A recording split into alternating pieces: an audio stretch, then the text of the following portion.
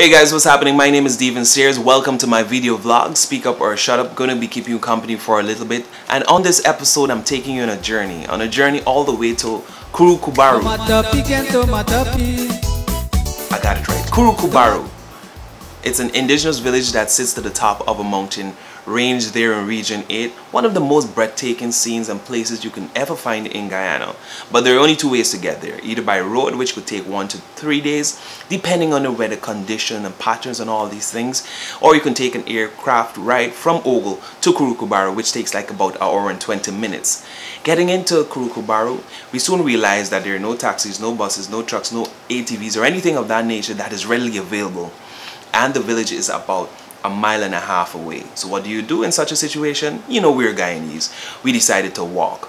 But you did not feel the strain of walking or hiking or anything like that, because you were entertained by beautiful birds, the fresh air, the beautiful scenery from the mountains. We even came across a couple that were heading to their farm, which is like about 3 hours away. They were walking to their farm.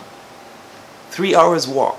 And then later on in the afternoon, they would head back into the village. But all they had with them was a bottle of kerosene, their quick, a machete, and maybe something light to eat. But they were walking.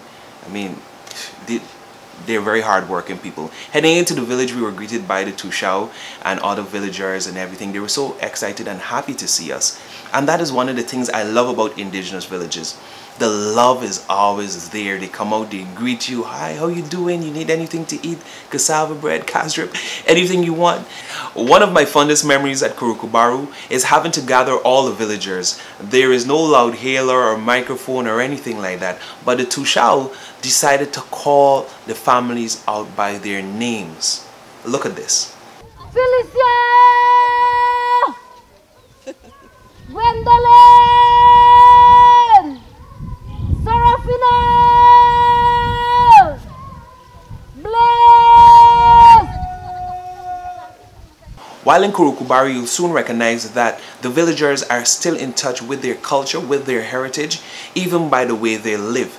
There are some homes that might have modern amenities with solar and these sort of things, but there are villagers who still live a simple life of having mud blocks or clay houses and these sort of things. They still use their native tongue, but embrace English to a large extent. Sad to say, at Kurukabaru, or maybe it's a blessing, you are out of touch with the entire world.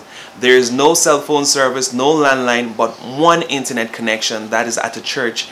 And most persons do farming, while others are part of the forestry sector or the gold mining industry.